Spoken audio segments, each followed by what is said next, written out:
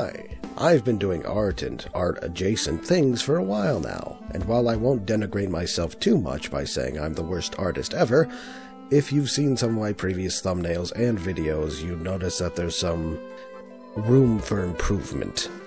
Which is why I have this. Yes, really, the good old 365 Days of Drawing Prompts. The book that I'm sure was bought by many prospective art students, and like many of those students, I filled out a few pages and promptly forgot about it. But this year is gonna, hopefully, be different, as a part of my Get Better at Drawing journey is going to be filling out this old, discarded, stained book, all 365 pages. Of course, I won't assume it'll turn me into the next Picasso here, but I do hope that there'll be a marked improvement by the end of it all. And this also won't be the only way I try to improve. I'd like to show off other art projects as well. But I'm not quite sure what is or isn't acceptable on YouTube yet, so I can't show everything I've worked on. I guess long story short, this is more of a personal art blog where I rant about art and show what I've drawn. If you want to continue watching after hearing that, well, first I'd ask what was wrong with you, but then I'd say thank you for watching, or I guess listening. So as I opened the book for the first time, I got an idea of just how long it's been, and I haven't exactly been treating it very well given the creaks, folds, and mysterious stains. I also noticed that I already drew the first prompt of a trumpet-playing turtle forever ago, then I guess put an X on it, as I assumed I wasn't happy with the results, which I guess, to be fair, I'm never happy with the results. But in cases like this, I'll simply redraw the prompt on a separate piece of paper. As I worked on it, I realized just how little I have drawn animals as of late, as my first reaction to the prompt was to panic and ask myself, fuck, how do I draw a turtle? I've spent so long trying to create halfway decent-looking people that some other aspects of drawing fell to the wayside. Which I suppose is another reason why I decided to use this book, because I figured the prompts would give me, well, prompts outside of my comfort zone. Though I'd never thought I'd say that about drawing a turtle. But once I got started and, looked at an actual picture of a turtle, it wasn't too bad. And here's a quick comparison of the old and new versions. Up next was a witch and her pet newt. I tried to make her more of a punk rock kind of witch and probably got the style wrong.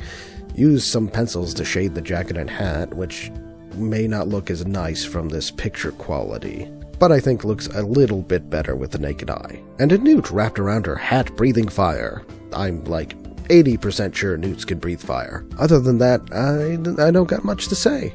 Speaking of not having much to say, we have a blind giraffe, where I just drew a giraffe with a blindfold on, so behold the blind giraffe. And we're gonna move on to Alien Invasion.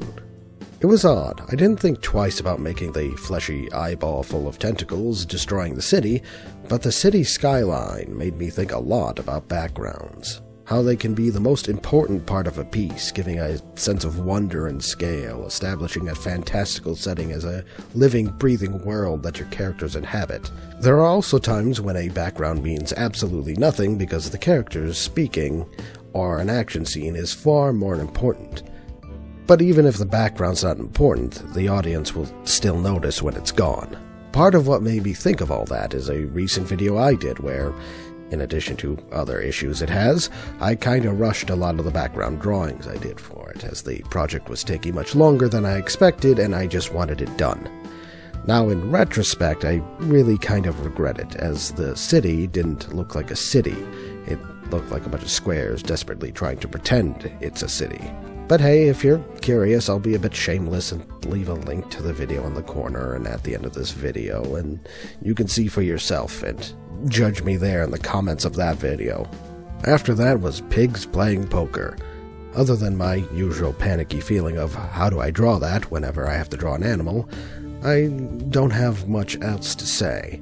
We've got one pig who's tired and doesn't want to be there, and an angry pig accusing the third of cheating, who's sitting there being a smug little shit.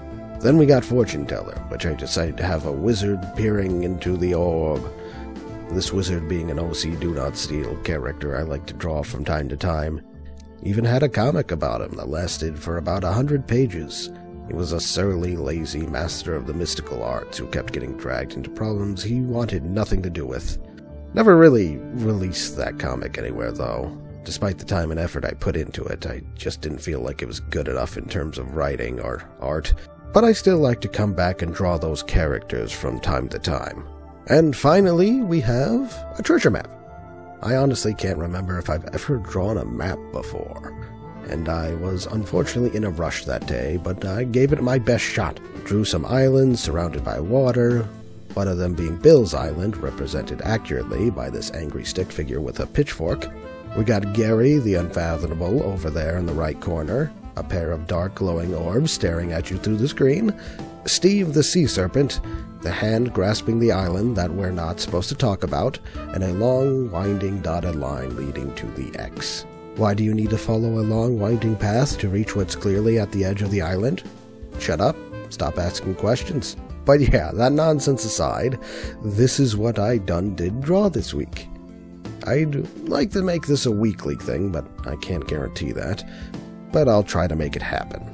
And since this is YouTube, I guess I might as well ask that you give a thumbs up if you liked the video, or a thumbs down if you didn't. But if you did like it, maybe subscribe. We do a lot of different stuff on this channel. Maybe something will strike your fancy. But I'd also like to hear about your own personal opinions on art and drawing, and what drawing practices that you like to do to try to improve. Let me know in the comments below. Thanks again for watching, and I hope to see you for the next video.